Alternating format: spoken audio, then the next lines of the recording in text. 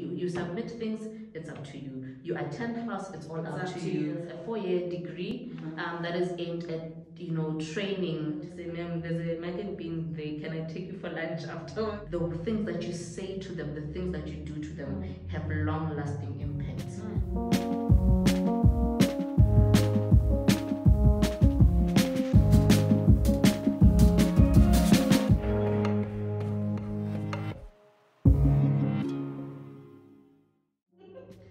Hi guys, welcome back to my YouTube channel. Welcome to another segment of Tackling Careers with Arehone. I'm back with our first video of actually tackling into the careers, and as you guys already saw from the title of the video, it's a Bachelor of Education day. So we're going to be talking about Bachelor of Education, and as I promised, I did say that I will bring the people who specialize in those specific fields. Today I am with Senzekile Maseko, who studied Bachelor of Education, and then we're just gonna tackle into that, and she's gonna give us information about that. First of all, before we get onto it, please subscribe to my channel. Click on the notification bell so that when I upload a video, you get a notification. So firstly, I just wanted us to get into your background, what you studied, what you're currently doing, before we get into everything. If you can just give us that little background. Hi everyone, so as Arehone said, I am Senzekile Maseko, and I studied a Bachelor of Education degree. Then I went on to do an honors in Education Management, Law and Policy, only because I didn't want to be stuck within just the teaching position, if I should put it that way. You know, I still have plans to further my education so that I can continue climbing up the ladder, if that makes sense. So my Bachelor of Education degree took 4 years for me to complete, and I did my honors in a year. The first question that I want to ask you, I believe everyone who clicked on this video might have this question as well, is what is Bachelor of Education? For those who don't know, please just give us like a basic description of what Bachelor of Education is. Okay. So a Bachelor of Education is a 4-year degree that is aimed at, you know, training future teachers, and you would have about 3 focus areas, starting with either foundation phase, intermediate phase, senior or FET phase. So you then get trained to teach in those specific education areas. All right, I think you already like kind of gave it an answer to what I'm about to ask, what it allows you to do, unless if you have any other information to add onto that on what it allows you to do, the Bachelor of Education itself. I think not necessarily, but it does allow you to teach the different age groups in simple. I think what, to simplify it, so it allows you to teach based on the one that you studied, to teach a specific age group, such as, you know, the foundation phase, which is the preschool to preschool to grade 3, because primary ends at around grade 7, or the intermediate phase, grade 4 to grade 7, or senior phase 8 and 9, or FET, which is the 10 to 12 and further. Why did you choose education? Why were you a grade 12 child and decided that, okay, I'm choosing education? Was this your first choice, or you had other options? Why did you choose Bachelor of Education? Maybe, let me say, it chose me. It chose you. Yeah, initially back in matric, I honestly didn't have a specific study focus or area that I wanted to get into. The one thing that I didn't know at the time was that I wanted to work with young people. Okay. Where and how, what was that big question mark. So I explored a couple of options, and for some reason, every time I explored an option, it always led me towards the education side, you know, studying rather a Bachelor of Education, mainly also because within the education space, there's also other things that you can study, like more in varsity, that is. You actually get exposed to other fields, other study options through education. For example, in my search to wanting to work with young people, psychology was one of the options, and I was able to do psychology under the B.Ed Okay. side of things. But did you know that when you're in grade 12, like did you know that you would be able to No. do all these things or something you realized, oh, I can do this with this? Honestly, I didn't know. And had it not been because I had a friend back then who at least had started studying, I think 2 to 3 years before I had to start studying at university. So, you know, when during some of the chats, they would be like, no, but why don't you look into doing this? Then you can explore all these different things that you feel that you might want to study. So that's how then I managed to get and to then, know it. Who then applies for you? Are there people from university that come and say, here are the applications? Is there someone assisting you saying, this is how you apply? Or do you just know? Like, I just want to... What was happening at that time? Just for someone who doesn't know at the that process. time. Okay, at that time, I think I did everything myself. Remember dropping off? Yeah. Just to give a background, Sense and I know each other personally, so we did some drop-offs, some things together. Open days, applications, So at that time, I think the information wasn't really available. We didn't have people coming to our campuses and telling us these things. The one thing that I was generally fortunate about at that time was I was part of the Alexandra Education Committee, so we had a mini computer lab that could give us access to be able to search for these things. But at that time, it was mostly paper drop-offs.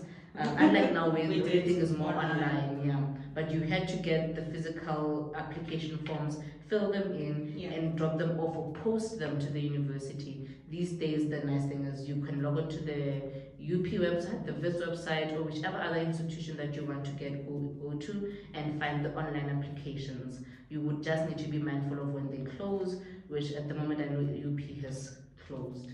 Alright. Things, What led you to taking the decision that I'm going to study at the University of Victoria? There is University of Northwest, there's WITS University. There's a whole lot of universities where you can study education and colleges, I think. I'm not sure. But what led you to saying I'm going to study at the University of Victoria? So I'm originally from around Pretoria, even though I left to go study, you know, I think when I was in grade 2, is it grade 2, 8 years? Yeah, so when I was 8, I went to Joburg to study there. So coming back was just a thing of maybe let me just be closer to home, especially because my sister used to complain that they hardly spend time with me, so I need to at least come closer to home for some time, you know. But in that as well, I think it was also trying to find closer to home and the best institution closer to home, because there are other study areas, institutions around here that one can go into, but University of Pretoria is known as one of the best. I think we've all had that, the fight between WITS and UP University. So you choose to come to study at UP. You come to UP.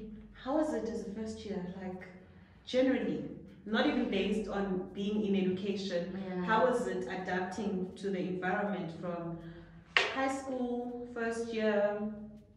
Just if you still remember, how was it for you? It was nice.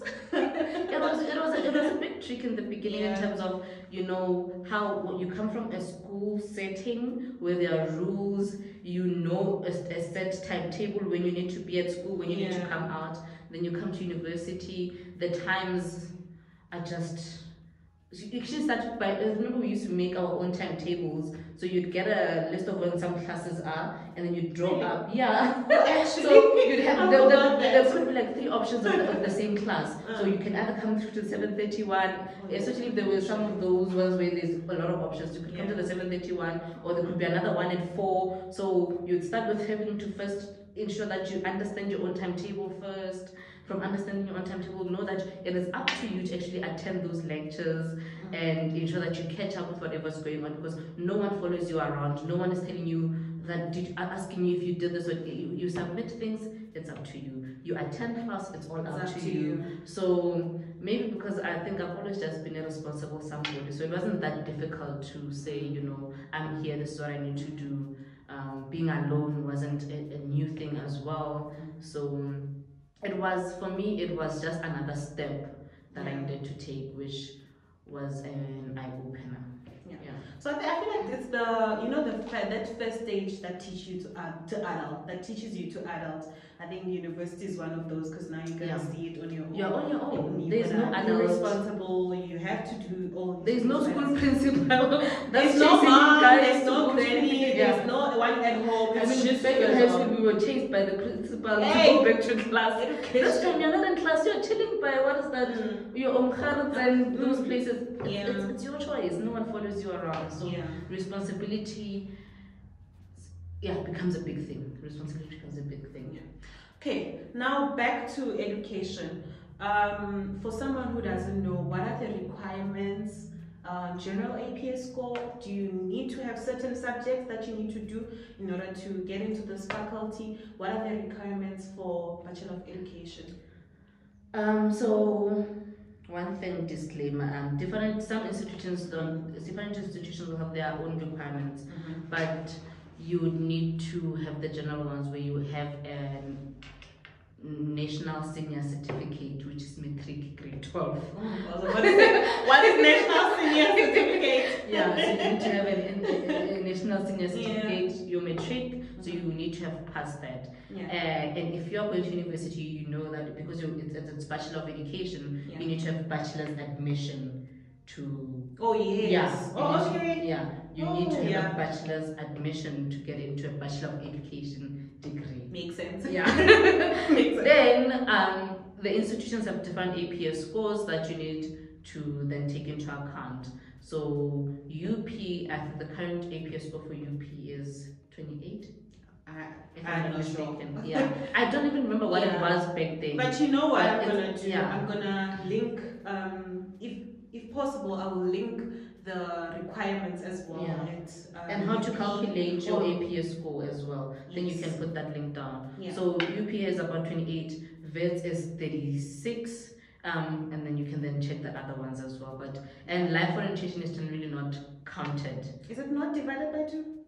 No. Okay, so it's not counted at all. Okay. For Bachelor of Education, maybe it might be counted for other things. No, I don't think. I'm not so sure. But for Bachelor of Education at UP, life orientation is not counted. But you take, I think the APS score is your grade. So you so if you got the level 5, level 4, level 1, 2, 3. And 7 that you get on your matric certificate that shows that if it's a 7, a 6, a 5, or 3, 2, 1, that's what you put together to get your APS score, excluding LO. Okay. I hope it makes sense. But I think information will be down below so that you can read up and verify. So we will be not biased, but because we are from the University of Pretoria, or my guest, because it's not about me, it's about Bachelor of Education, it's from the University of Pretoria, so most of the information will come from that side. However, you are more than welcome to also Google other university. There's only so much I can give. So a general idea. A general idea helps of how to calculate these things, how to get this information, and how to whether there are any requirements or not. You mentioned in the beginning that the Bachelor of Education takes 4 years to study. What do you do in those 4 years? First year, second year, even if you don't give me per year, just a general details of what you do in those 4 years. And I think if I had to get into each year, it wouldn't work. Especially because so much has changed from the time that I was enrolled at UP. So I was enrolled at UP, I think maybe that would help to give context. From the year 2014 until 2017 for my Bachelor of Education degree, so my undergrad. It was from 2014 up until 2017. So I know there's been a couple of changes from there. But what you do is you have theory and practicals. So back then, my practical, so I had theory for 3 years, and my practicals in the 4th year from around June. I do know that now the practicals start from as early as second year. Second year? So, but not as long as they would be, as they were from when I was, studying it. So now in the second year it would be, I think if I'm not mistaken, you can just double check this because it's not information that I'm fully aware of, but it would be like about 2 weeks and not like the 6 months that we had to take for practicals. So you have theory and practice, because you can't get into the workspace without having explored the teaching environment, knowing how to teach, the pedagogies of teaching and so forth. Is a lot that you then need to learn. Understand the theory, then the practice side of things in terms of how you actually can conduct yourself in the classroom. Okay. And then, so you finish with your 3 years, and then now you have to do practicals. Does the university give you a choice of schools that you go to, or do you choose and say, I want to go here? How does it work? How does it work? Does everyone get the opportunity to go and do those practicals as well? Every student that studies the degree gets the opportunity to do practicals, and the whole process, the entire process of doing practicals is facilitated by the university. So university would have, then when it's time for you to go do your practicals, prior to that they would then open up I think they call it an application process for the different schools. So each school would indicate how many students they can take, for which subjects they can take, and the duration, of course. So then you would then need to go look at the list of schools and pick the school that you would like to go to for your practicals. If it happens that with us, this is what happened. If I wanted to, let's say maybe I'm from a different province or town and I wanted to go do my practicals there, I could talk to the school so that they give me permission to actually talk to my university for them to allow me to actually go to my practicals at home. So I just need to follow that process so that I get the school working with the university. But the university does have a list of schools that it lists for you to choose from for your practicals. How are your practicals? Been dying to ask that question. I was thinking about it now. Now when you're talking, I'm just like, how are your practicals? I can just imagine you are so young. You're probably like 21, 20, and then you're walking into a classroom with people who are just like 4 years younger than you. Because you did FET.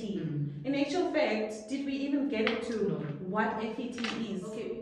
Before we get into the phases, I just like to know, how was the practical session, being a young teacher, walking in, and then you find students who are like 4 years younger than you. I won't lie, growing up, education was mostly for the older people, and now things have changed. For the good. Young people. It's young teachers. And on TikTok. Yay! People even teach on TikTok. They even do TikTok videos with their students. Like things have changed about it. A lot. So how was that? It's no more that rigid. Like now it's like education has become a lot more fun and entertaining. But it was an interesting experience. Like the first week. Sure, it was weird, but for some reason, there's someone that comes with sort of being in a professional space that even the kids understand that, okay, even though they know that we are student teachers, but I don't know, maybe I've been blessed to have been in nicer spaces, but they understand that you are there as their teacher. Even though, because you are young, you are beautiful, you are. Some of them feel like they're, somewhere your age mates. More especially because you chose FET. So I remember in the first schools when I was teaching, I think grade 11. They were tall. Tall kids. All of them would offer to say, "Ma'am, there's a market bean there. Can I take you for lunch afterwards?" So even grade 7s would be like, "You're not leaving until you give us a picture or a hug."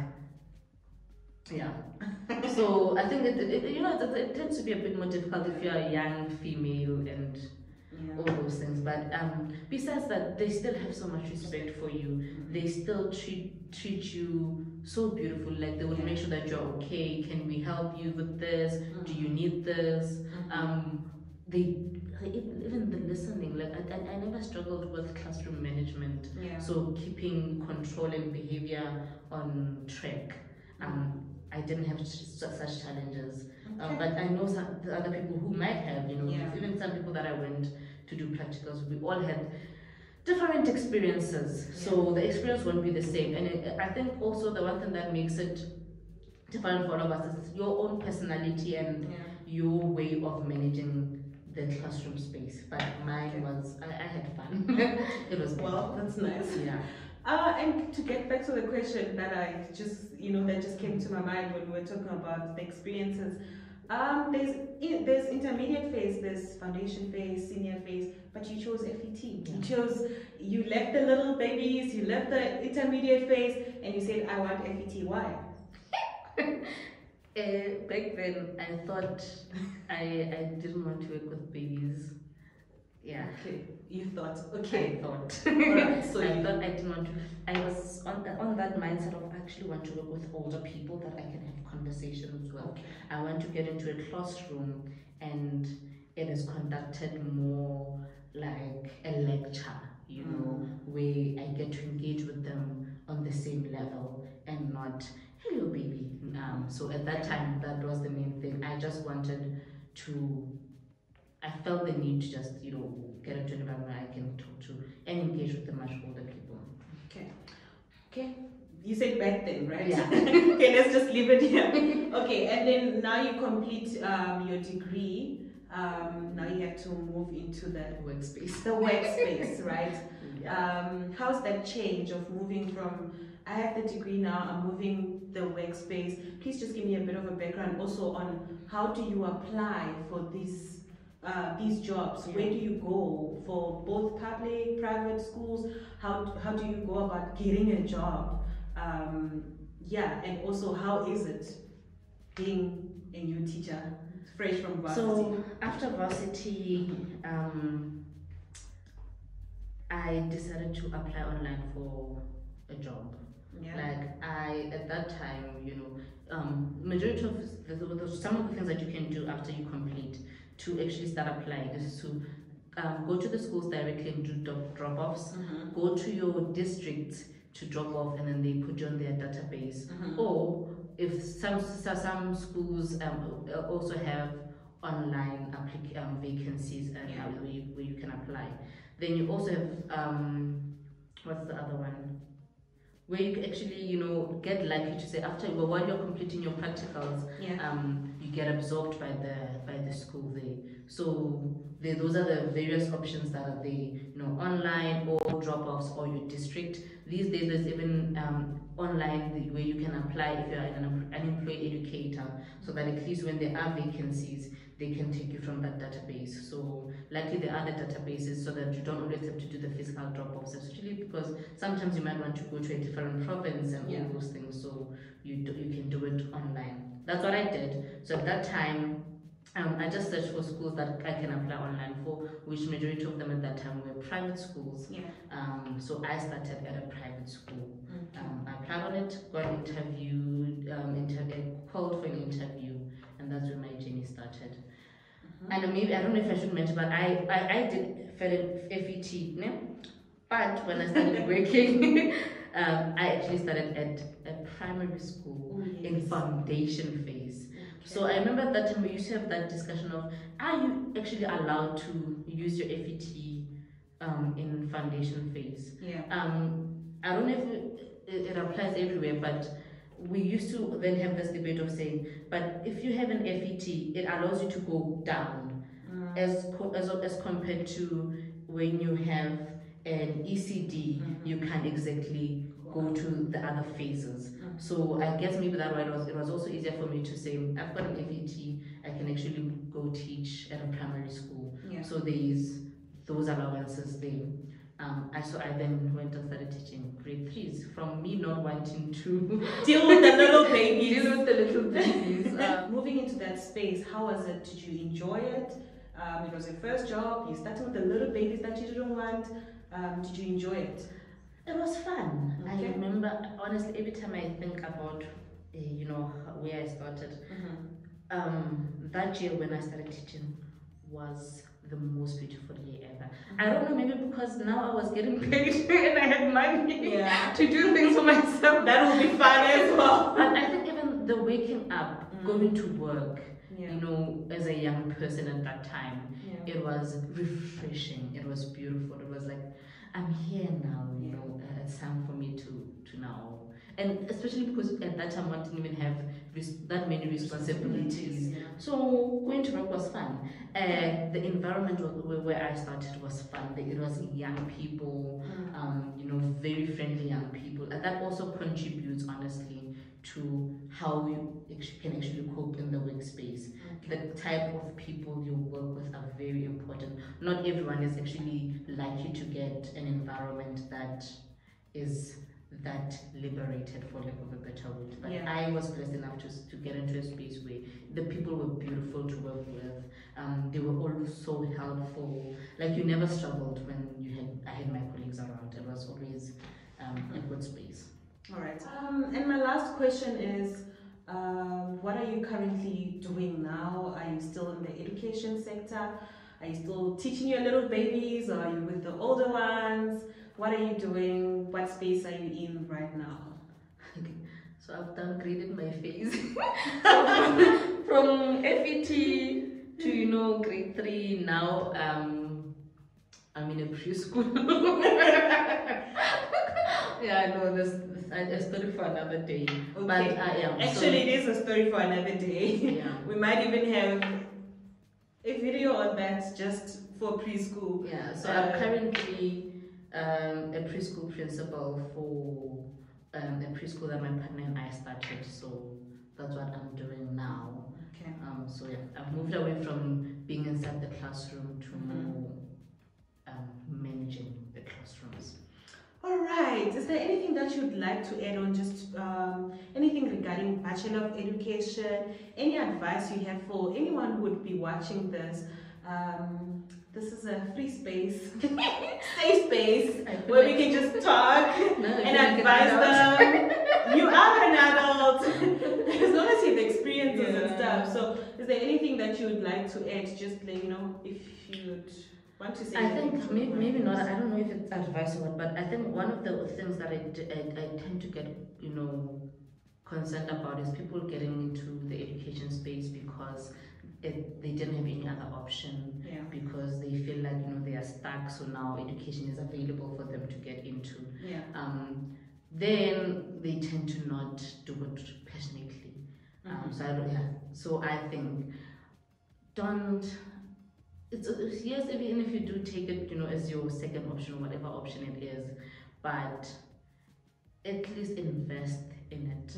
Invest a bit of love in it. Invest a bit of care in it, because you are dealing with people's lives. You are dealing with little human beings. You are dealing with the future generation, and the role that you play as their educator, which is more than just an educator. Actually, you are their psychologist, their friend, their mentor. So there are so many roles and capes that you wear that you need to ensure that you present yourself in the best possible way. You are a role model to these young people, and the things that you say to them, the things that you do to them have long-lasting impacts on how they view life, on how they actually continue with it's very, very crucial that you ensure that the time that you invest in it, there's a bit of love, there's a bit of care, because you are dealing with very delicate lives. No, come on, man. Wow, no. What a way to end it. It is very important on how you deal with these students, because something that you might do to them right now, or words that you say to them right now, might affect them in the future, and how their self-esteem and everything. And you can already see in some of the educators who don't really love their jobs and how they conduct themselves. So I think it's very important that you bring this up. And with that said, thank you so much for being my first guest of Tackling Careers with Arehone. And for the viewers, thank you so much for watching. I will be coming back with more of these videos, but today was solely based on Bachelor of Education. If you do have any questions that you'd like to ask, please drop them. I will answer them. I will refer to my guest who specializes in education. I don't really know much about it, and then I'll give you all the answers that you need. So if you want to talk to her directly, her handle on Instagram is at what? Senzekile, Senzmaseko. Okay, I'll put it there. And Send Maseko on Instagram, and my Instagram handles at Arehone_M_. I will put all the details as well in the description box for if you have questions regarding this videos. Also, if you have questions that we didn't answer regarding Bachelor of Education, you can also ask there. But thank you so much for watching today's video. I will see you guys on the next one. Bye. Like, comment, and subscribe. Like, comment, and subscribe. This is a good guest. Thank you. Bye, guys.